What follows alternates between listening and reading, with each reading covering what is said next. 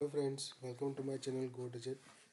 Well, this is the second part of the VAT or deferred unrealized VAT series. In this video, in this part, we will see how to post the purchase invoice with unrealized VAT. Okay, so to do that, let me create a new purchase invoice. Select the vendor name,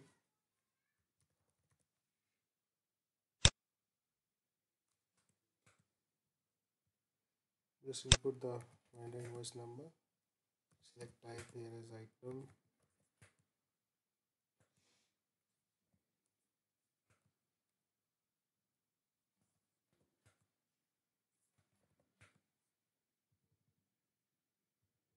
Now we have to search for the VAT field.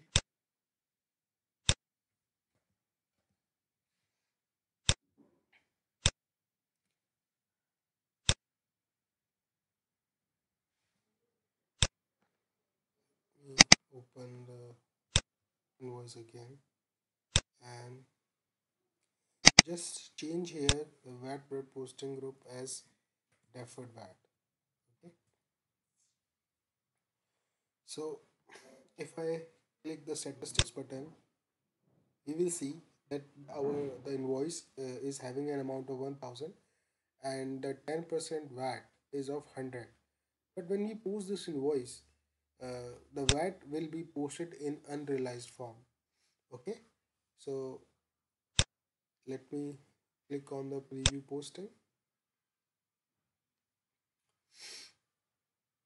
and if we see the VAT entry here, this is the VAT ledger, and if we see this VAT ledger, we will see the amount is showing zero here. Why so? Because the VAT is in unrealized form. If I zoom this and check the unrealized amount field and see the this is the field which is having the VAT amount and it is showing as 100 as unrealized amount. So this means that now whenever we post an invoice with having the VAT product posting group as deferred VAT, the invoice will be posted with unrealized VAT. Okay, and once when we do the payment of this invoice, then only the VAT amount will be converted from unrealized form into the realized form. And so to check that, first we have to post this purchase invoice. So let me click this post button,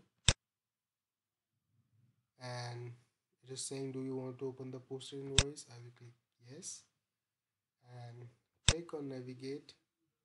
Here we will see again the VAT ledger is 0. Okay, and the unrealized amount is showing 100. Okay, and now if I check my GL entry also,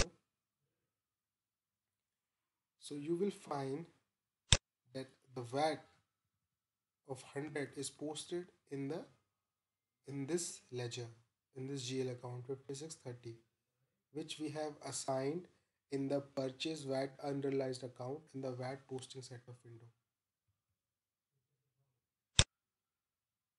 So we can check that also. Just go to the setup part of the deferred VAT, and here this is the purchase VAT unrealized account 5630. So system correctly posted the unrealized VAT amount in this account.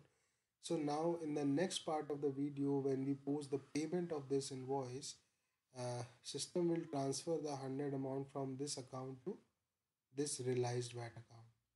Okay, so thank you very much guys. If you like this video, please click the like button and hit the subscribe button. Thank you so much.